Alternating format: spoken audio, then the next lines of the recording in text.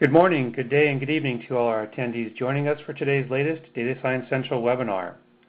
I'd like to start our event off today by thanking Trace3 for sponsoring today's event. This is Trace3's second time sponsoring one of the DSC educational webinars in support of the DSC community, and we are honored to have them sponsoring today's webinar. I'd also like to take this opportunity to mention and show our appreciation for some of our other recent sponsors, including Hortonworks, Cisco, Splunk, Tableau, Teradata, and Pivotal, to name just a few. These past webinars and many others are available at datasciencecentral.com on demand, and I'd encourage you to take a look as they do provide some very useful information. Today's webinar is entitled Hadoop Deployment Best Practices, Scalability, Robustness, and Flexibility. And before we begin, I'd like to briefly review the format of today's webinar. Hold on a moment. Are you guys, I'm not progressing my slide. Let's see if I can push this. Sorry for that, folks. Having a little bit of trouble here. Again, the webinar is entitled Hadoop Deployment Best Practices, Scalability, and Robustness. My apologies for that brief issue there. Today's webinar will be approximately 1 hour long. We have two panelists that I'll present to you all in just a few moments. We should have about 10 to 15 minutes of Q&A following the presentation, and this webinar is being taped and will be made available later on this afternoon. I would also like to encourage all attendees to provide questions throughout the presentation. We will be reviewing them and presenting them on your behalf during the Q&A portion of today's event. My name is Tim Madison. I'm one of the co-founders of Data Science Central, and I'll be your host for today's webinar. I'm very pleased to introduce today's panelists, Judd Pickett of Trace3 and Chris Harold of EMC. Judd is currently working at Trace3 as a big data practice architect in Denver, Colorado. Previously, he worked as a field SE at EMC and at a startup in Boulder, where he built out a high-performance computing environment for analyzing the world's largest collection of recorded child speech for kids ages 0 to 5. Judd has an MBA from Regis University and a Bachelor's of Science in Computer Science. Chris is the Divisional Analytics Specialist for EMC and has a 20-plus year career in information technology with companies such as Microsoft, TW Telecom, and CenturyLink. His expertise is currently applied to the development of large-scale analytics solutions for EMC customers around Hadoop and emerging analytics platform technologies. Chris attended Syracuse University in Syracuse. Welcome to you both, and we're looking forward to your presentations. In today's webinar, we will be discussing how Trace3 and EMC provide a multi-purpose infrastructure for Hadoop environments. Our panel will also explain in detail the pros and cons of various design choices and walk you through real-world cases with associated performance improvements. You will learn how to effectively solve various problems with scaling Hadoop, a better model for lower-cost data lake, which model supports the needs of enterprise customers with the greatest interoperability for your business applications as well as your data analytics activities, how customers are leveraging alternative design choices, and finally, details of tangible productivity and cost benefits associated to these design choices. So Judd, when you're ready to go, you can proceed. Thanks, Tim. I appreciate it. It's great to be here at DSC, and thanks everybody for attending. I'm going to start off really quickly by telling you a little bit about Trace3 before we jump right into the material. Trace3 is a pioneer in business transformation solutions and empowers companies to lead in their respective market space by keeping pace with the rapid changes in IT innovations, ensuring relevance to specific business initiatives. We do this by leveraging the latest Silicon Valley cloud, big data, and data center technologies, and by maximizing organizational health, the people in people, process, and technology. From a big data perspective, Trace3 has a well-established big data intelligence practice, or BDI practice. Our BDI practice provides education, a strategic data intelligence roadmap, and it can assist in guiding you as you deploy big data technologies and optimize processes in your organization. All right, jumping right into the material. This should look pretty familiar for anyone who has used or investigated a Hadoop environment in the past. This is a pretty standard Hadoop infrastructure where you have various data feeds feeding into your data lake or your HDFS storage environment.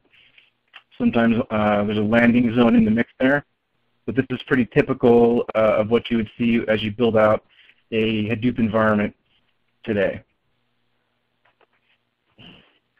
Now, no big data presentation would be complete with at least one elephant, so I thought we would get that elephant out of the way as early as possible.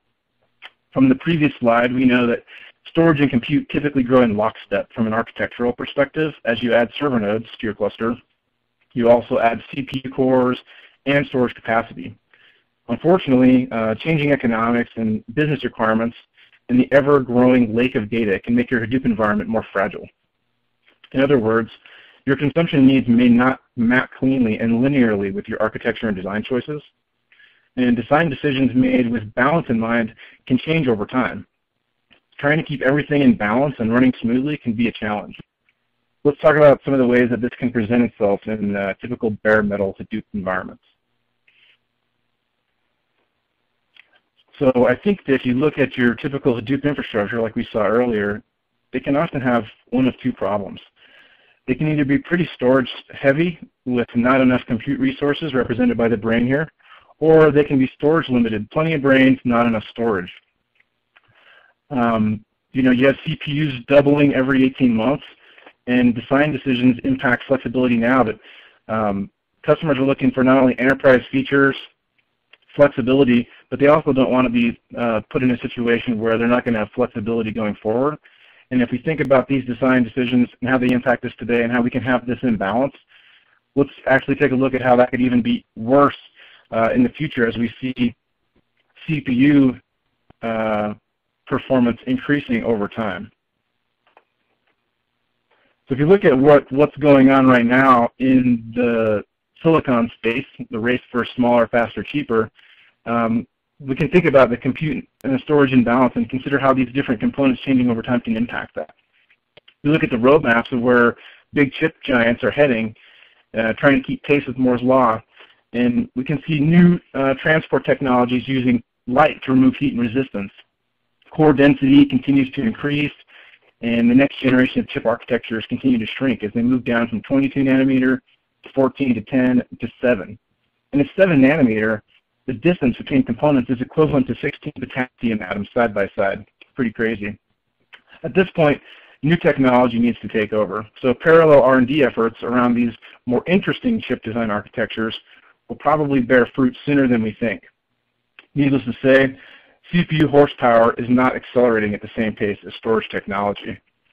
And now that we've seen where compute is going, let's take a look at the other side of the coin. Let's look at the other major component of Hadoop, and that's the future of storage.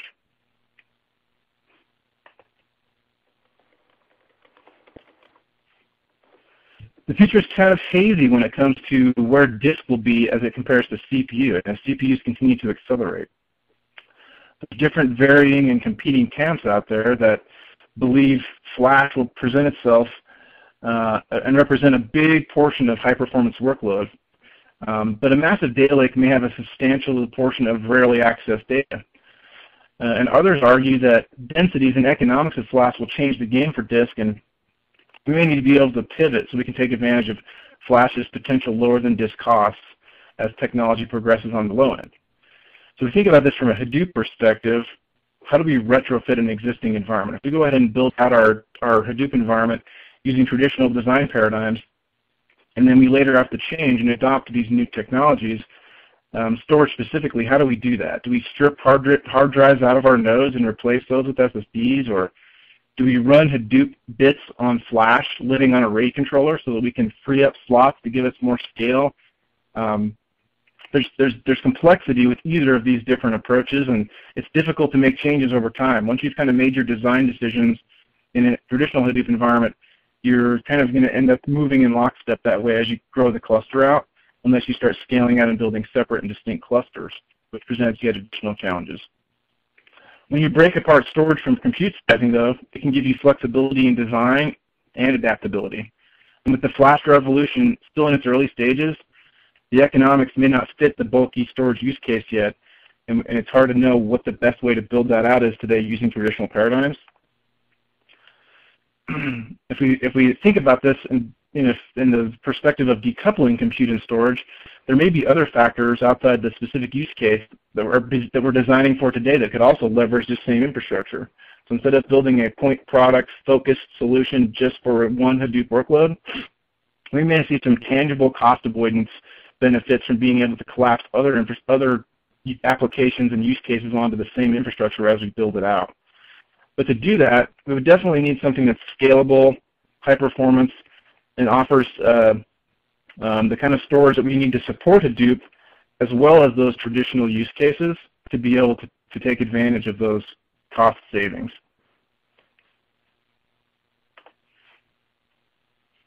Beat EMC Isilon. This is a great fit for this type of solution. So Isilon does just that by providing multi-protocol access and scale-out capabilities. Isilon provides flexibility to support various workloads and can be a great foundation for a deep data lake architecture. Isilon was built for big NAS workloads and has been adapted to include HDFS functionality. So now you get your multi-protocol with Hadoop file system support as well.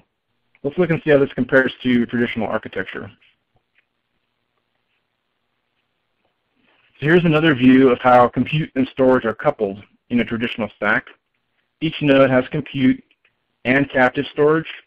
Also note that we have some Hadoop roles up top in the form of name nodes, high availability name nodes, and those different roles are running on different servers within our Hadoop environment. Pretty typical for Hadoop. So we saw the disk and the compute all together within the nodes. Now if we look at this from an alternative perspective, we bring Isilon into the architecture, you can see how this can change. Isilon actually assumes the name node and data node roles internally. So they are no longer running on servers in the Hadoop environment, and it provides built-in high availability for those roles. So data moves off of the nodes, off of the compute nodes, off of the physical Hadoop storage servers, and moves into the Isilon storage system. This allows you to now independently scale the compute and the storage. So let's take a look at how Isilon can act as the storage target for a Hadoop cluster.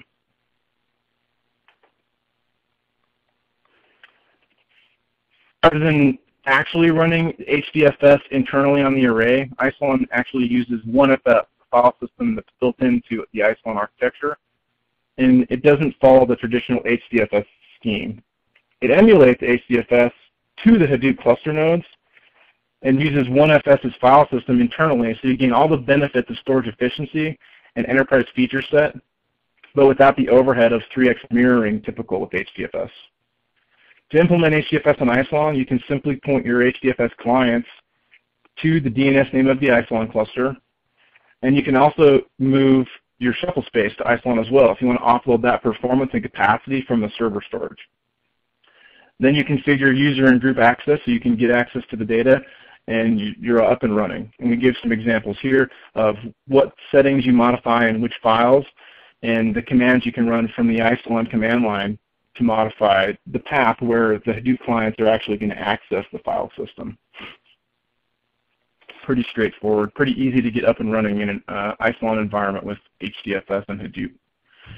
So if we look at how this plays out over time as we begin to scale the system, we start to think about seeing compute and storage as different axes in our Hadoop environment. And in a traditional environment, obviously those grow in lockstep as we've said, and as our needs change, we have to grow those environments in lockstep as well, even if those needs don't map in direct ratios between the storage and the compute axes, which can sometimes cause us to scale improperly in an imbalanced fashion to the point where the words go off the slide, as you can see here. But if we think about this as storage as its own resource and compute as a pool of resources, now we can kind of see where Isilon fits into the picture. We take all the storage out of the servers, we place those into the Isilon infrastructure, and now we can move away from dependent scaling and move toward independent scaling. So with independent scaling, we go through that same process where we take our workloads and they change over time, either becoming more compute heavy or more storage heavy, and we can watch those workloads and how that impacts our architecture as it grows. So as we grow in storage only, we don't necessarily need any more compute. We can simply scale out the Isilon architecture to support that additional storage capacity. But we don't have to continue to add servers or internal storage to those servers to do that. We have plenty of compute capacity here without the need to add additional servers just to give us more storage space. And if you look at it from the other perspective of, well, maybe I've got a more compute-intensive environment that's less storage-intensive, the same applies. We can spend our money where we need to, which is on the compute and the memory, and not spend additional money on the storage because the storage has already been satisfied by the original design. So here's a nice table that summarizes some of the benefits. The storage efficiency savings can be pretty substantial. There are design and cost avoidance components, utilization benefits, overhead reduction capabilities that can all lead to big environmental savings in addition to the lower investment in gear up front. So you get the high availability that we talked about. You get a lot of enterprise class features that we'll talk more about in a minute. And then Isilon inherently has a very efficient storage architecture internally where you can get up to 80% usable out of the storage. So a very high efficiency rating without all the overhead of mirroring that you would have. Plus you get the multi-protocol, so you can throw other workloads at it as well. Great benefits that we'll talk more about as we continue. So if you look at that from an environmental savings, CapEx, OpEx savings, we can do a TCO, and this is a real-world customer TCO, where a customer had a need for about 400 terabytes of raw capacity. And you can see a pretty substantial delta. A lot of it comes down to the number of racks required, the density that you gain from Isilon, and the ability to independently scale those components so you can spend your money more appropriately. You can really reduce your environmental spend, especially in your data center where power and cooling are at a premium.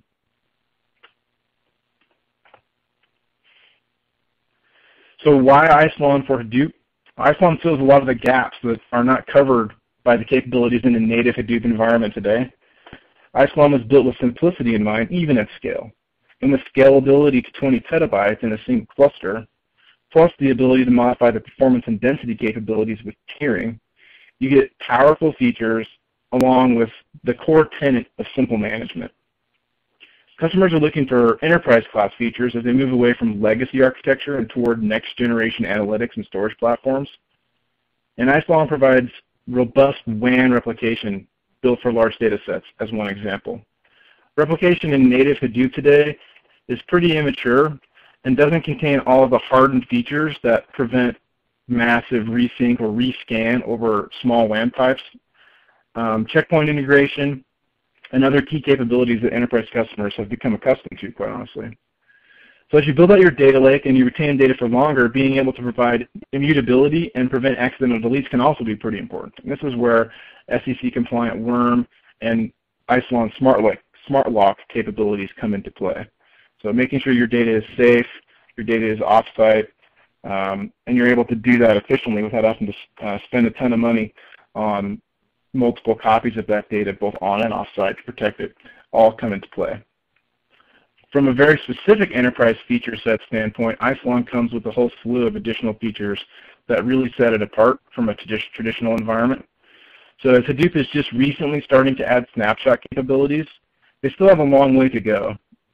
Isilon offers consistent snaps that can protect open files and files that are also being written to. That way you have a known good recovery point to recover to. A little different than the capabilities available in snapshots with native Hadoop today. And you can use any protocol to dump data into your shared data lake, which makes it a lot easier for legacy applications to feed data into HDFS without talking directly and natively to the HDFS protocol. Plus, customers really want to protect that data no matter what, and that's where data at rest encryption comes into play. So robust data at rest encryption is available to guarantee those files are protected. And on top of the 80% efficiency benefits that we talked about, you can also do data deduplication with smart dedupe within Isilon. And smart dedupe can actually reduce your storage needs by up to 30% on top of that efficiency, depending on the data set. Now finally, we'll talk more about this in our use cases, but you can use Isilon to build out a Hadoop as a service to your internal users, so you can reduce management overhead and ease adoption as more and more of your internal users are starting to leverage Hadoop in your environment.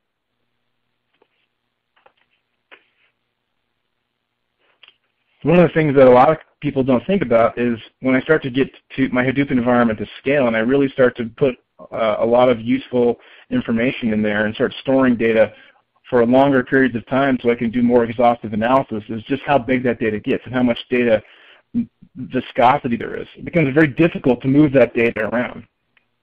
We start thinking about how long it takes to move 100 terabytes from point A to point B, and the time can be fairly substantial. Then you start talking about petabytes or exabytes, and it's even more so exacerbated. With Isilon, you store a single copy of your data, and you can reduce the transfer and load times by keeping everything in the single data lake. Huge benefits from a workflow perspective and reducing time to results. Now at this point, I want to take a step back, turn the time over to Chris Harold with EMC to walk you through a couple of real-world use cases where customers have actually applied this type of architecture in their environment and seen the benefits that we've talked about. Chris? Thanks, Judd. So good day and evening and night to all of our attendees. Thank you guys for making time to join this. As Judd said, I wanted to take a couple of slides here to show you some customers who've actually employed this approach to scaling out their Hadoop deployments. The first one is an email marketing company that is here local to us in Colorado. At the time that they were working on this project a couple of years ago, Hadoop was still even more of a ongoing project than it is today. Less adoption, less exposure.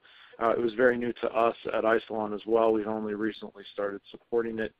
And when they came to us and said, you know, we're doing Hadoop, we ingest all these email logs, we have a real hard time doing both of those things at the same time. They would try and run their Hadoop jobs against their ingested data, and it would bring their storage to a halt. They were running on some older Sun gear, and they found that they just could not run the load that they needed to run on that. So we put in the Isilon-backed cluster solution. We had it up and running in less than a day. They were able to integrate their existing Hadoop nodes with the Isilon, point at the ingest data, run their jobs in place. A couple of things that it did for them, obviously, was the ability to not have to suspend or pause log ingest from their customers while they were running their analytics jobs, which was a huge benefit for them. But also, it actually cut down the overall time to results for them because they were able to run their analytics in place, no data movement, no bulk loading into HDFS. They were actually storing many, many copies of the data, as we found out going through the process with them.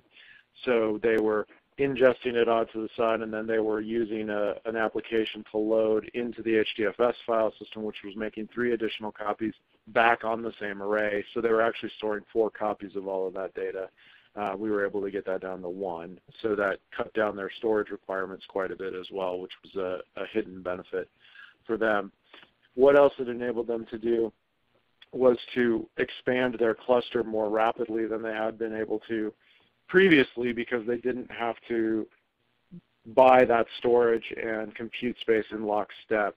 The huge benefit that they were able to realize immediately, and this was a couple of years ago before people were really talking about it, was they were able to deploy some virtual Hadoop nodes immediately to do some sandbox analysis projects. So try out some new analytics, try out the upgrade paths on their Hadoop distribution, and really kind of play around with the environment without disrupting their production operations. So they just found a lot of flexibility and a lot of hidden value that in the initial sort of blush we never even really came to grips with. So this was really a prime example of building out the value as we went along and finding all of these use cases that this impacted. And then a couple of years later, we worked with a large web analytics company that really took that to the next level. Their goal was providing Hadoop as a service. So they were running Hadoop. They were doing a number of things actively with it. Their challenge, aside from just the sheer volume of data, was that they were doing a number of things in the cloud. And their monthly spend in the cloud was in excess of $1 million a month. And they realized right away that that was unsupportable going forward, and they needed to do something to bring that functionality and that level of flexibility in-house. So their goal was to deliver Hadoop as a service to their own internal organization. They used not just the Isilon solution from the EMC side, but Pivotal HD and the Hawk capability, as well as vBlock VCE capability through VMware and Cisco, and then Isilon and VNX storage from EMC to build this entire platform for delivering Hadoop as a service. What they found with that was not only were they able to do the Hadoop as a service component, which they were primarily interested in, but this overall infrastructure unlocked for them a number of additional use cases that they hadn't even really considered when we began the project, as well as then all of the same things that the marketing company had seen before, which was now that we have this separation of storage and compute, we can do things more rapidly, more flexibly than we could when we were trying to either provision into the cloud and then having to wait to move many hundreds of terabytes of data out to the cloud for analysis, or trying to stand up physical, commodity type servers in-house, where that takes a lot of time, it's very labor intensive, it takes up a lot of floor space. They're actually able to use a lot of existing infrastructure to support this. They were already a very large Isilon customer with about 14 petabytes of data on Isilon. Also, that 14 petabytes represents the vast majority of the data they wanted to analyze in the first place.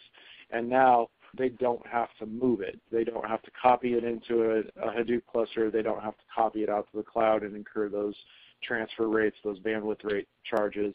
They can just analyze it in place where it is and put those results out much quicker. And Judd touched on that on the slide before about the workflow benefit, and that's something that we have found time and time again is, sometimes you can undersize or oversize your Hadoop cluster, your jobs might take longer, they might take less time, whatever it is. You can optimize Hadoop, within an inch of its life to get yourself to the performance metric that you need, but time to results is the key, and everybody seems to neglect that time to actually get the data into Hadoop because it doesn't go there on its own. You have to have, Scoop or Flume or some sort of object loader or something that gets the data into HDFS, and then you can perform your analysis against it. And analytics in place is really what we're striving to help our customer base with, so that they don't have to waste the time loading data before they can actually derive results from it. And the ability to spin up multiple sandboxes means you can be running lots of different analytics models against the same source data at the same time. So there's a lot of benefit to speeding up the overall workflow, not just the optimization of the infrastructure itself, although they work hand in hand to enable the same thing. So I think this is the web analytics company story. You're going to be seeing a lot more from EMC. The customer has agreed that once they complete the project here in the next couple of weeks, we can use their name publicly and things like that. So you'll see this come out as pretty big announcements from us, and with all of the solutions that EMC brought to bear, including the Pivotal Data Suite. This is a really exciting project that we've worked on that really shows the value of this overall shift in mindset from it has to be on commodity, it has to be direct attached storage, it has to be done in a very fixed way. This flexibility level really is about moving out of the science fair stage and into the enterprise-ready Hadoop stage. So we're really excited about it and look for more coming out about that in the near future. But Judd, I'll turn it back over to you so you can carry on. Thanks, Chris. So some of the other benefits that we didn't talk about yet were that were actually leveraged in that second use case that Chris talked about are the ability to run multiple Hadoop instances against an Isilon environment. So you can actually export out multiple Hadoop roots and have different flavors of Hadoop running against Isilon at the same time. We show you a couple of different settings files that you can modify and tweak here to get that set up. And there's some best practices out there available from the Isilon folks via EMC on how to tune this for each of the different distributions that are available out there. So depending on the distribution of your choice, how to get this tuned up and working just right so that it works great, depending on whichever flavor of Hadoop you're deploying. From a multi-tenancy standpoint, as you're building out Hadoop as a service, you may have multiple customers that want to consume Hadoop at the same time. And Isilon was actually built with multi-tenancy capabilities in mind. So this is something that you will see coming here in the future release of Isilon, where you can leverage a combination of access zones and that future release to provide dedicated Hadoop clusters per tenant. Pretty interesting as you're starting to build things out. You may have consumers that want higher performance, consumers that want greater density. Depending on how you offer that Hadoop as a service to your customers or how you consume it, this could be a beneficial capability that you could leverage in a lot of different ways. From a sizing guidance perspective, we do see out there some decent numbers on 50 megabytes per second per CPU core for a single map task as far as what you can push through reading input data. That's a good starting point to base your designs on. Of course, every job is different, and between Trace3 and EMC, we can offer a pretty extensive list of discovery questions to help you properly size and right-size your Hadoop environment. And that can come everywhere from the CPU to the memory density to the footprint to the storage and everything in between. But if you just wanted a blind guide to just give you a rough idea of how this could work in your environment from an Isilon perspective, you can think one X400 model node per 3 Hadoop compute nodes as a just starting point reference. That's a good ratio you can use if you just want to get a baseline idea before you go through an exhaustive sizing. One of the other things that we highly recommend that you do as you go about your Hadoop journey is you run TerraSort, TerraGen, TerraValidate jobs, and you continue to rerun those jobs after every change. We found that as you're building out your Hadoop environment, you can get some really great benefits by running those and using those as a baseline to measure against how you've optimized and modified your environment as you go forward. And within Isilon, there's also very specific tool sets that you can view HDFS-specific performance and Hadoop-specific performance, and that's via the CLI or using the GUI with Inside IQ.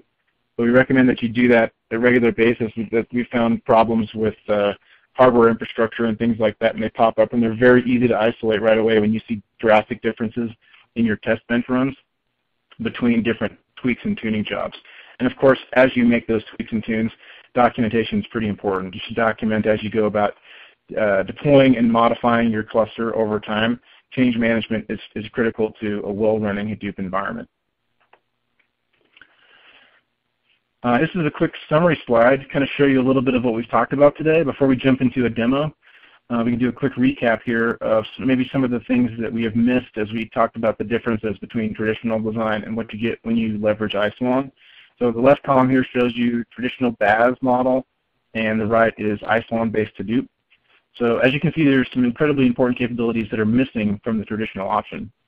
The protection overhead is a pretty glaring number. You can see the delta there, and it's of course key to note that the protection overhead of Isilon versus HDFS versus Isilon emulation, the fact you can share among the different distributions, users and applications, support for the enterprise feature set such as disaster recovery, and of course being able to decouple storage from compute for independent scaling, all benefits that you will receive if you look to leverage architecture in this different way. So at this point, I'd like to turn the time over to Chris. He can walk us through a demo that shows how easy it is to deploy Hadoop on Isilon in a virtual environment using VMware's big data extensions. Chris? Thanks again, Judd. I just wanted to let folks know, I know there's some questions coming up in the Q&A. We're gonna take all of those at the end. We have a whole dedicated section for Q&A, so we'll definitely be answering your questions. If you haven't gotten a reply back, don't panic. We will be answering them. So I'm going to go ahead and, oh, you already hit play, yay. So what we're seeing here is the Isilon login. This is going through and activating the HDFS license. It's a free license. It's not something that you have to pay for. We're just using it as a mechanism to track who's deploying HDFS out in the field. So if you already are an Isilon customer or you get an Isilon for purchase, just know that the HDFS component comes free. Here in the dashboard, you can see the cluster config. As the demo progresses through, you'll see you can go up and add the licensing information in. It's very easy. When you get a license, we just email you a key, copy and paste it in. It's not going to be anything complex that you haven't probably seen with other software, hardware type solutions before. So we'll let this get through the activating the license part. You'll see it's very straightforward. Once the license is activated, the services are installed and deployed, and that's really all there is to it.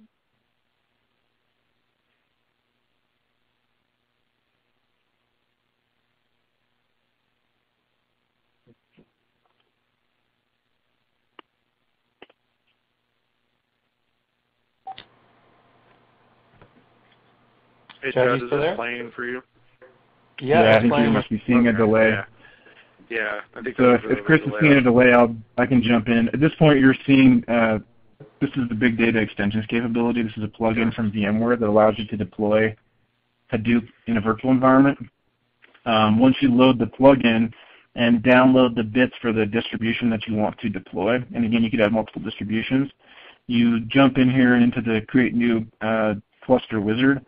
You name your cluster, and as we talked about earlier, you point your compute environment to the DNS interface of the Isilon cluster, which you saw previously. And at this point, you're in talking to HDFS on Isilon, and you're able to start defining how you want your compute nodes to look from a sizing perspective, how much memory, how much local disk, where the disk storage should be located, the number of vCPUs that you want to be able to leverage for those different compute nodes, how many compute nodes you want, and then also remember that this is elastic, so you can scale up and down this cluster over time as you continue to use it, or you determine the optimal number of nodes for your memory footprint or your compute footprint. Yeah. And hey, I'm caught up. It's pretty much okay, cool. Go ahead, Chris. No, I was just going to say, at this point, all the customization options, if you've ever been involved in VMware, should be very familiar to you. You can set your cluster password. The screen before this, you can change your networking settings if you want to do some isolation of traffic, which might be desirable if you're doing something with like a test or sandbox type environment. But you can see in the video, I'll fast forward here, it's a very straightforward deployment. What's important about this is the only way to truly enable a Hadoop as a service environment internally, right? So if you want to build this for your own internal customers, this is the only way you're going to be able to do that, is by deploying on a virtual type platform. It takes too long and is too labor intensive to physically rack and stack servers to really come close to meeting the demands of a VM as a service environment. What we're seeing a lot of too is a hybrid type environment where there's some physical nodes and some virtual nodes, or self-service type virtual environments that allow you to do sandbox testing, Q&A, things like that. And now that the Hadoop cluster has been created, that's the end of this little video snippet. But from here, you can go into your client systems, begin running jobs. The cluster is up and running and ready to go at that point. So you've got a fully deployed multi-node Hadoop cluster in approximately 4 or 5 minutes. From the customer that we referenced before that will be doing a lot more publicity and collateral around, we were able to deploy 128 256 node clusters in 10-15 minutes. So it's a very simple, very fast process, but it allows you a lot of high depth of customization if you need to do something special to support specific testing parameters or config environments or things like that. So again, the point of this is just to show you how easy it is, how quick it is to get a Hadoop cluster up and running in virtual space, which is something that you just can't get in a traditional Hadoop model. So Judd, if you want to jump from there. Sure. Thanks, Chris. So hopefully everyone could see that video. I know we had a little bit of delay there, so sorry about that. If you want to get started with some of this, we've got some links here for you. You can go out and build your same TCO report, just like we showed earlier, to kind of look at the different economics and look at different architectures and how those can impact cost models. And that's something where you just hit this link. I do recommend using the advanced capabilities of the TCO calculator so you can input more granular data points, better data in, better data out. From getting started with Hadoop perspective, there is the Hadoop Starter Kit.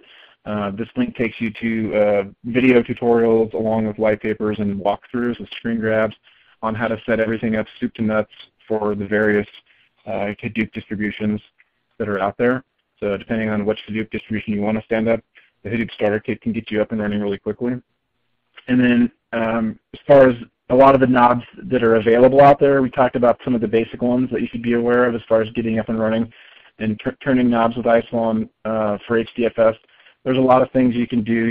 You can set the block size, and you can set the number of threads, and there's a myriad of additional options that you can tune. And this blog post out on TypePad gives you a great overview of what a lot of those options are, so you can get a little bit deeper than just the basic settings as you tune out your Isilon environment to support your Hadoop users. So we welcome you to consider embracing imbalance and adopting a flexible infrastructure for your Hadoop environment. You get to enjoy the benefits of flexibility, efficiency, and you can pivot at will to support your rapidly changing business needs. And I wanted to, at this point, thank everybody for attending, and we'll turn the time back over to Tim. Thank you very much. Great. Thank you, Judd and Chris. Great presentation. Sorry for the few little glitches we've had. Usually our platform is stable. But anyway, we're at the Q&A portion of today's event. Again, please continue to ask questions as we go through the next portion of our webinar today, and we'll make sure we try to weave those in. The first question I'm going to ask today is, and we have several, there's a question of, is this independent of CDH or HDP? And can you run CDH parallels in this cluster? It is independent, so it does support various Hadoop distributions. So you can run Hortonworks distribution or a Cloudera distribution and point it against an Isilon storage backend. Okay. Yeah, and we should be clear that.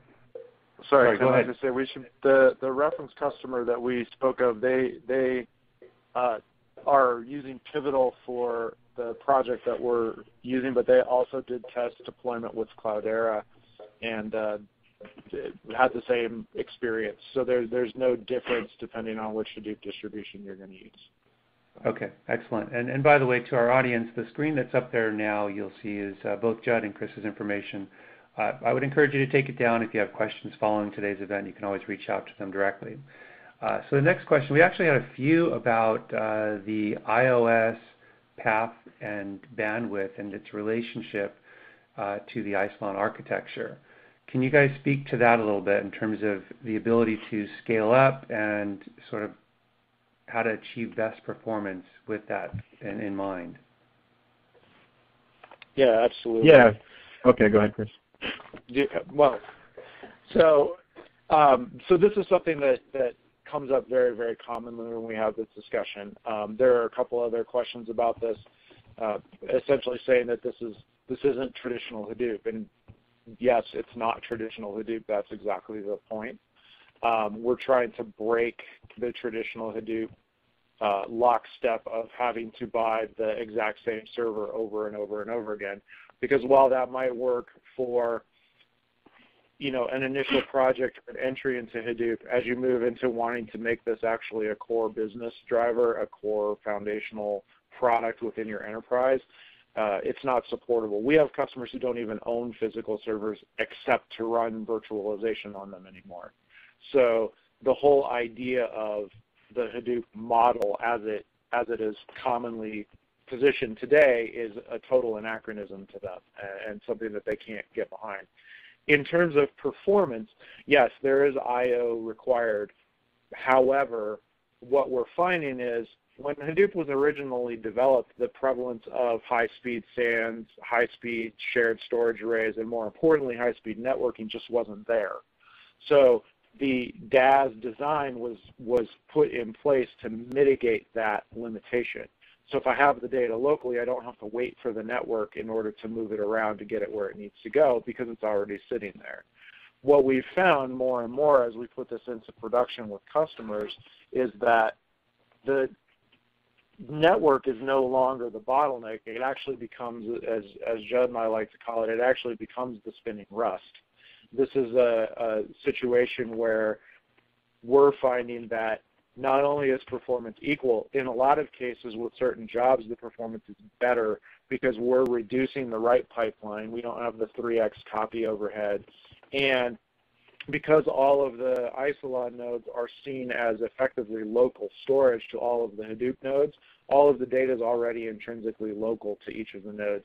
So what we're able to do in a like Hadoop as a service type model where we're deploying virtual Hadoop nodes, we've run side-by-side comparisons, and they come out about the same. So if I have a physical node and I deploy a virtual node that looks about the same as that physical node with an Isilon backend, one for one, the performance of that comes out the same. The challenge there is that really defeats the purpose of having that platform, because the whole point of me having a virtual platform is I can extend my cluster as large as I need to for that job. So the benefit is we can deploy lots of small worker nodes, and by small I mean less memory, less CPU per node, but I can deploy lots more of them. So instead of saying, oh, well, I've got a 10-node physical Hadoop cluster, so I deploy a 10-node virtual Hadoop cluster.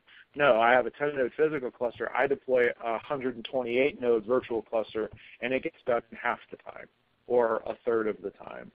So that's the kind of side-by-side performance comparison that we're seeing in the field.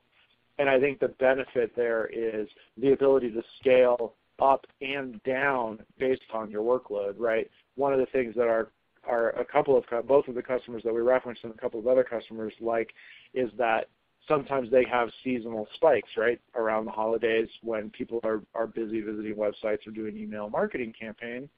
They need to spin up additional compute to process jobs faster. They can do that really quickly with a virtual environment where they can just throw more additional nodes at it, get the jobs done, and then turn those nodes off or spin them down as they need. So it's not so much a question of is local disk faster than network attached storage or anything like that. The bottleneck is down at the spinning rust level, at the disk heads themselves. The SAS controllers are only going to do about 600 megs a second. A network is faster than that. The Isilon nodes are faster than that individually. Your servers are faster than that. So it really is down to pulling data off the disk. And so we've seen lots of side-by-sides. I have some slides as well that I can show if people are interested. But that's its side-by-side comparison, is that there's no difference in performance. Okay, very, very good answer and very detailed. I think that's helpful to those that had asked the question about the topic. While we're still on that topic, and I think you did touch this a little bit, but I want to ask this for the attendee, with the notion of more and more cases of real-time streaming data processing, do you have any thoughts on how it all rolls into this I/O bandwidth and what we've been discussing this morning? Absolutely. Yeah, and I think I answered one of those out there on the Q&A. Real-time stream processing tends to happen in Hadoop node memory. So Isilon can still speed the backend repository to store the output from those jobs, and that works well with a lot of our customers who are using stream processing technology like Storm and Data Torrent. Okay, great, excellent. Another question is, can you provide some best practices and recommendations for Hadoop as a service and self-provisioning portal? I was typing the response to that right as you were asking it, so I'll hit enter in a second. But so with the virtual version that Chris talked about, it makes it pretty easy because BDE provides all the spin up, spin down automation. It does configuration change push for all the yarn side XML, MapReduce, XML settings. All those different XML files that you can modify and configure heap sizes and Java settings, those get pushed by BDE for you. BDE does snapshotting to deploy all the nodes, and then it hooks directly into VCAC for automation, and that gives you your self-provisioning portal. So from a self-provisioning portal use case, that's a pretty straightforward way to go. There are some other ways to orchestrate and automate your Hadoop environment on bare metal. There's definitely something where you could work with Trace3 to help with that, but a really simple way to do that is with VMware and Isilon with BDE and VCAC. Perfect. Very good. Another question is, how does the data localization feature work with Isilon? Can you give a little more detail on that? Yeah, I can. So, in fact, there's a couple of slides I wanted to show. I'm going to use the screen share feature if I can figure out how to do it. Where is it? There it is. You can jockey back if you want to, or launch your screen share. I hope I'm doing this right. Okay.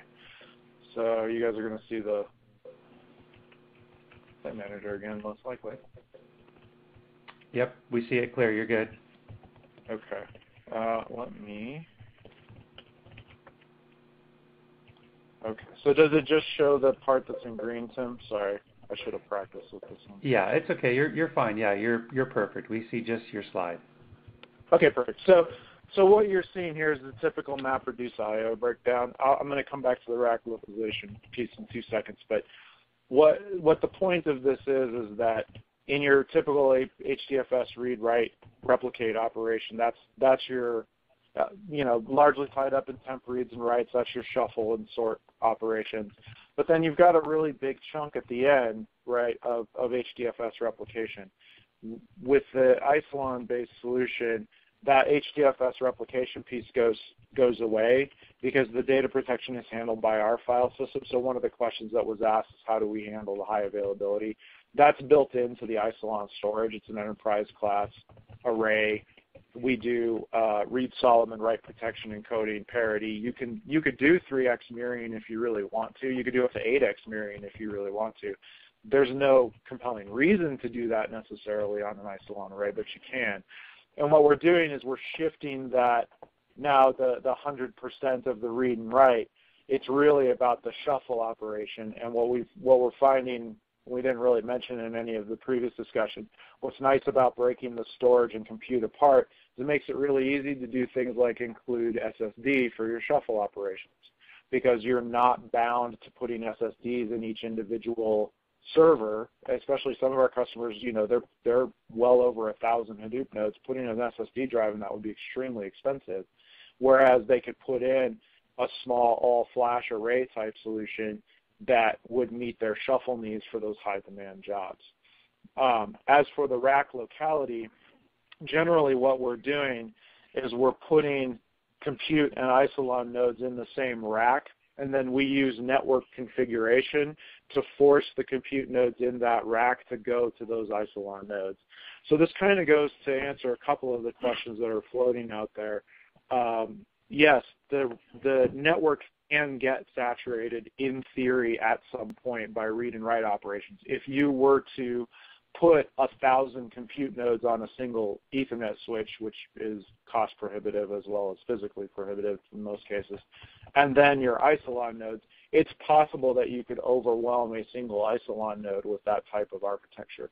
We're not a single thread connection, though. We have the ability with multiple 10 gig NICs per Isilon node, and then all of the Isilon nodes act as a shared connection point to the network. So really any one of these compute nodes could talk to any one of the Isilon nodes. What we're saying is if you really need the locality, and there's not always a benefit to this architecture necessarily either, but if you really need the locality, we can provide that because we provide you the ability to target a group of compute nodes at a specific Isilon set of nodes, and you can set that through the network settings really, really easily. The other thing is, by having multiple entry points into the Isilon cluster, one of the 10 gig NICs doesn't get overwhelmed. So as a very simplistic example, if you have a 3-node Isilon cluster, that would give you 60 aggregate gigs of bandwidth in and out of that cluster. And then now you're trying to push 60 gigs of bandwidth from your compute nodes. If you're in a Hadoop as a service type model, remember that you're sharing your 10 gig NICs on your virtual systems amongst your compute nodes there. So it becomes really much more challenging to saturate a network in that sense. And in that simplistic example, that's not something that we would recommend you put into production. It just gives you the idea of the throughput that you get is an aggregate level. So what we're seeing is when you put this into an Isilon node, the Isilons will push 740 megs a second per node, Your 10 gig network, bidirectional, 2 ports a node, that's 5 gigs a second. Your switches obviously don't even come close. What it really boils down to is each drive, each physical drive is 30 to 50 megs a second read or write with a typical Hadoop workload. That's your bottleneck. It's not, the network has far surpassed the bottleneck there. You could say that eventually, yes, maybe this CPU bus memory combo in my server obviously is much faster than the Isilon node, but again, even in a direct attached storage model, I'm still only pushing 600 megs a second out of my actual physical drives. That's all that they are capable of driving. So that's really what we see from a rack locality standpoint, is trying to group together Isilon nodes and compute nodes if you need to. And again, it really depends on your network infrastructure, the type of jobs that you're running. If you have a really widespread Hadoop cluster of physical nodes, then having some rack locality probably makes a lot of sense. One of the things that we didn't touch in detail, but we do have a Isilon node type that is just a connection point, is just an entry point to the cluster. It doesn't add storage. It's just basically a gateway into the cluster. You could put a single one of those nodes in each rack to spread the connection load across and give yourself more front-side network bandwidth. So all of those things tied together are really why we don't see a ton of difference between a physical compute node and an Isilon-backed environment. We've done this in a lot of different environments with customers and in lab environments and in side-by-side. There is a tipping point. If you have a really, really tiny Hadoop cluster, and by tiny I mean 2, 3, 4 node type cluster, you're probably not going to get a benefit from an Isilon environment unless you need to store a petabyte of data on your little tiny Hadoop cluster. But the performance is actually probably going to be better on a smaller compute cluster because there's less shuffling involved overall, right? And so in a 3-node Hadoop cluster, everything's local anyway. There's hardly any shuffle space involved in that. But what this is really about is as this grows, which it does because you have the need to fix that math problem that Judd talked about at the beginning of the presentation, when you need to address that fix, this is what really unlocks the ability to just apply compute resources to your Hadoop environment instead of having to buy a ton of additional storage space for data that you don't actually need, or a ton of additional compute when really what you need to do is store lots of additional data. So by scaling those up independently, adding more Isilon nodes, you actually get more throughput every time you put an Isilon node in, so you keep ahead of that network bottleneck curve. Very good. Some great detail, and thanks for weaving in the questions that were coming in with regards to the potential bottleneck issues. Next question is, how does Isilon deal with storing multiple copies of data on HDFS, since you've been discussing that a bit now?